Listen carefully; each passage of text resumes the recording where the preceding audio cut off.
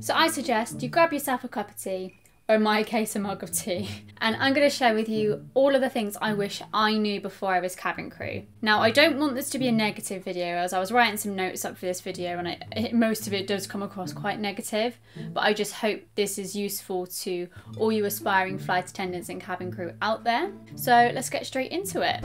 So as I said, this isn't a negative video, I'm just being totally honest and open with you so you can kind of make a decision for yourself whether you think this is the job for you. So the first thing I will say about the job, and it's the first thing you experience really, is the hiring process.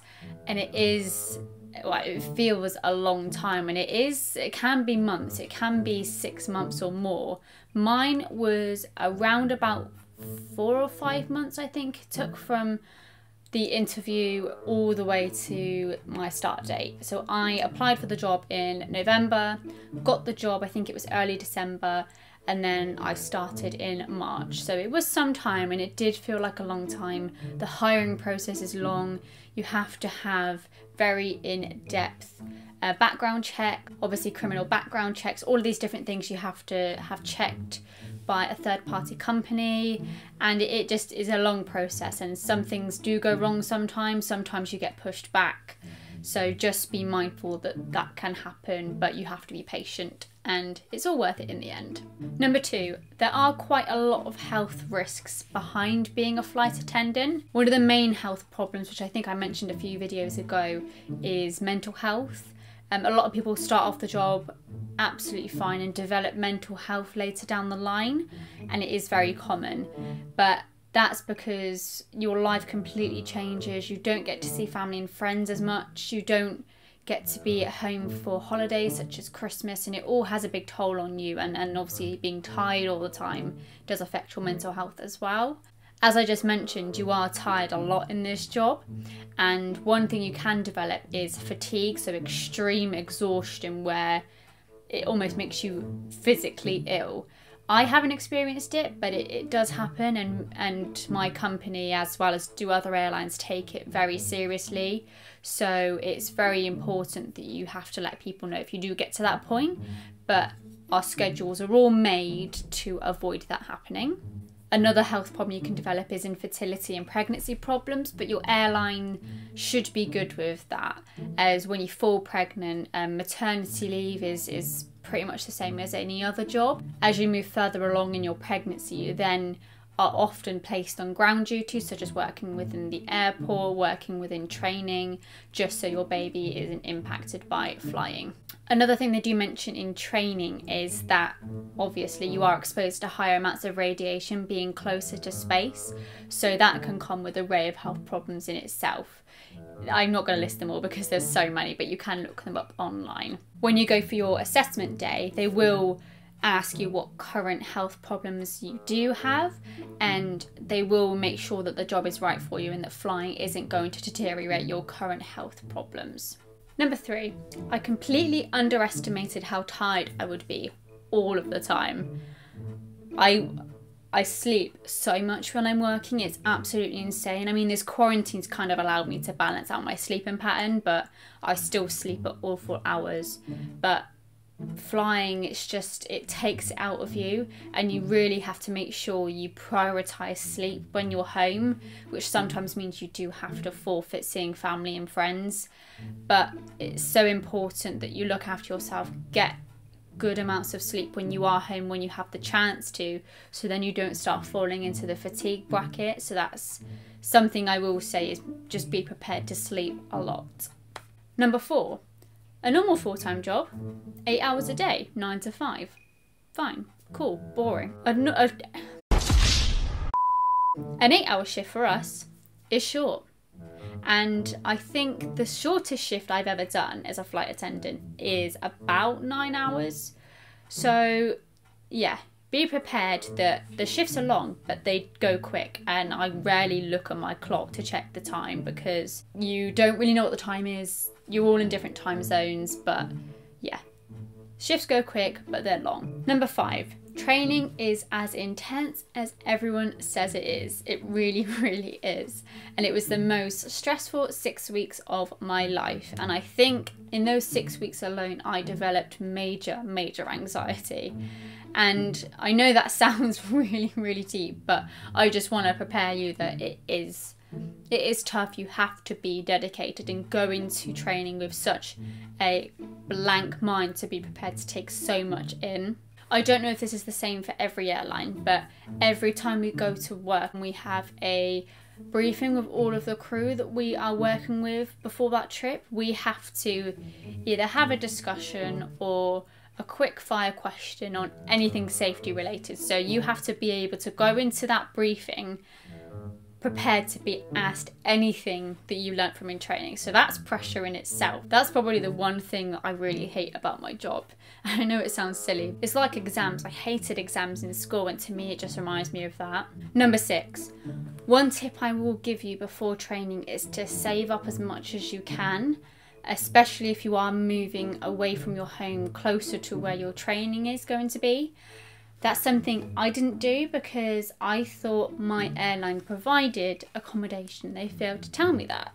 So I found out a few weeks beforehand that I had to provide my own if I wanted to get my own place. If not, I had to drive down from where I live, which is about an hour and 20 minutes from door to door, which I didn't want to do and have to get up crazy early in the morning. So yeah, you have to save up quite a bit of money for training, for accommodation, food, as well as during training you have to balance your lifestyle for the 6 weeks between resting, revising and eating. So it's tough, I will definitely say that, but as long as you go in there with a determined mindset, you'll be fine.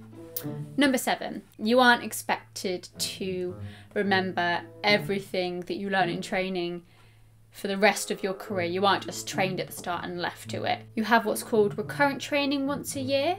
So you basically just have a mini run through of your initial training over a 2-3 day period where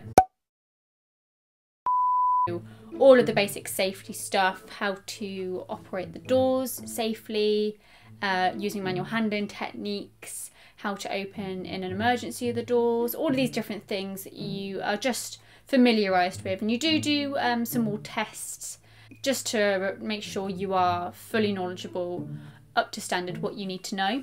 But yeah, it's something that people can easily stress themselves out about, and I had my first one in February and I stressed myself out and I did fail a couple of exams, but it was fine because I could retake them. But yeah, I would just say as long as you can do the initial training, you'll be fine for recurrent. Number 8, you will very likely gain weight during your first few months of flying. The reason being is because your lifestyle's changing. When you're away, you're eating easy food, more takeout and fast foods, more room service, easy to eat food, snacky foods, plain food that has so much salt in. You can bring your own food with you on board the plane. I bring a salad every now and again, and I guess more healthier snacky foods that I can just easily pack in my bag.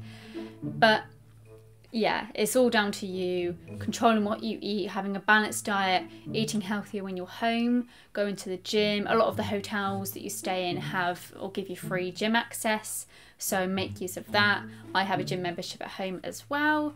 So yeah, I would say a gym is a good thing to do while you're a flight attendant, for your mental health as well as your physical health.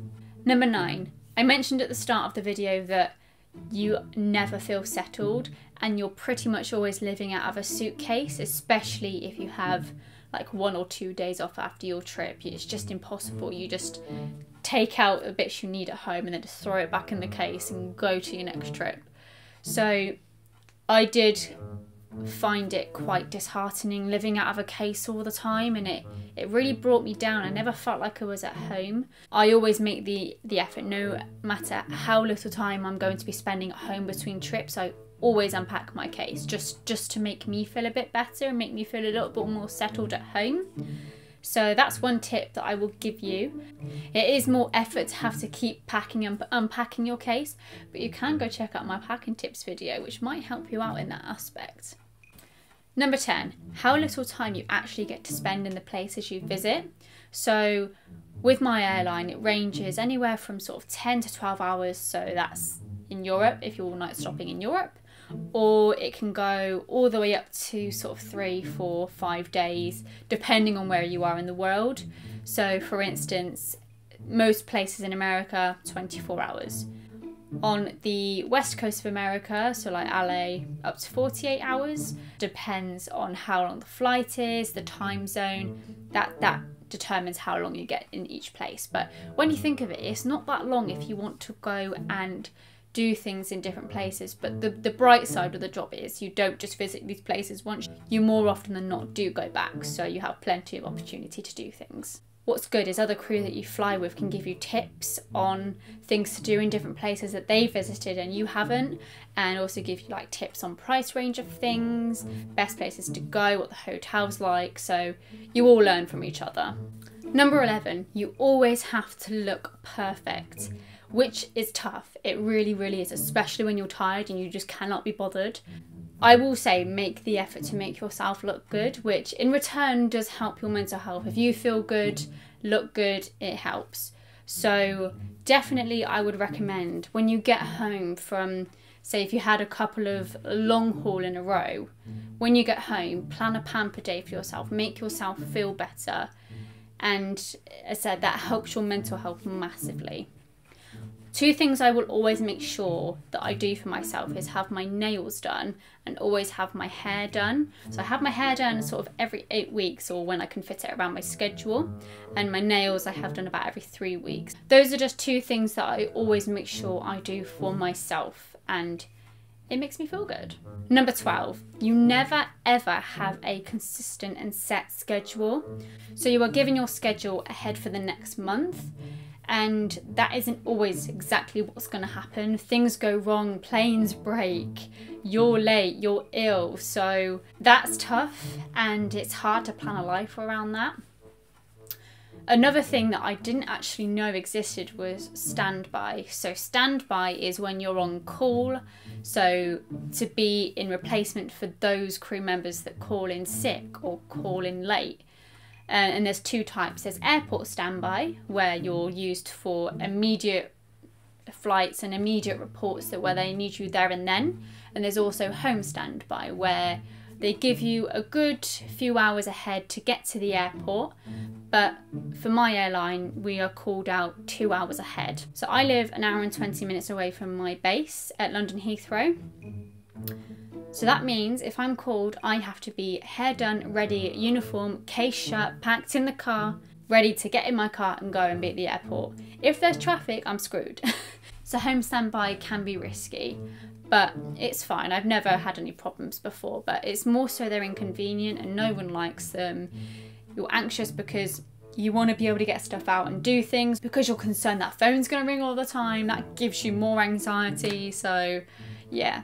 Standby, I've only had standby a handful of times, but it's just not nice and I don't like it. The other thing with the schedule side of things is that there is a chance that you'll work holidays, such as Christmas, sometimes your birthday, if you don't book it off.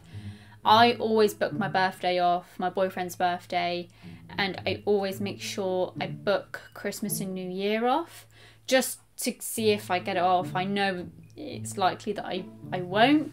I was lucky this Christmas and New Year just gone, as I got them both off, but likelihood this year I won't get it off. It's just something that you have to sacrifice going into this job.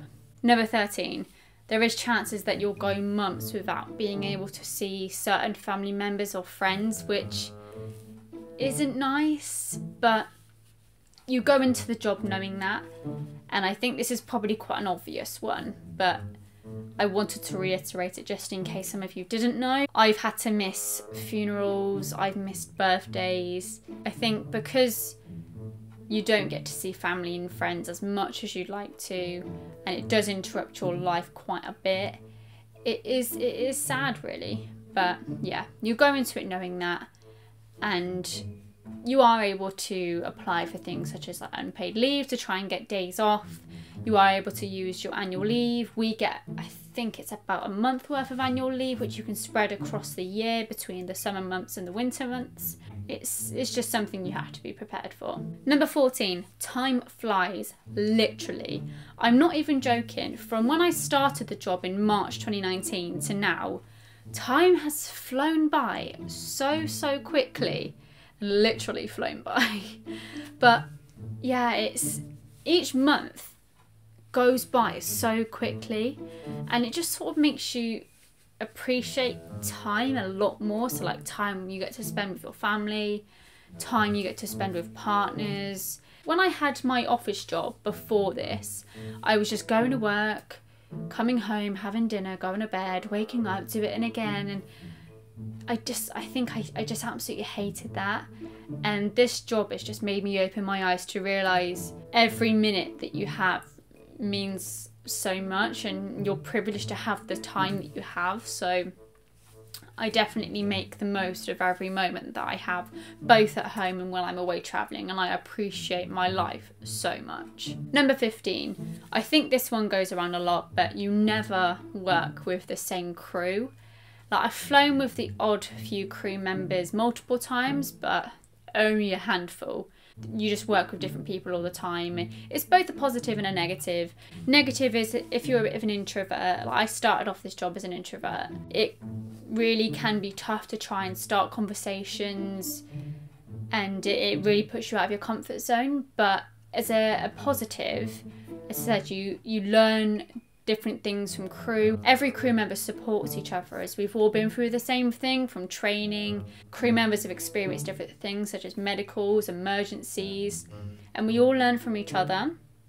So I think that really helps boost your confidence. We can all relate because we all started off in the same place, not knowing what we're doing, being absolutely petrified on our first flight, to then just doing everything on every flight out of your routine.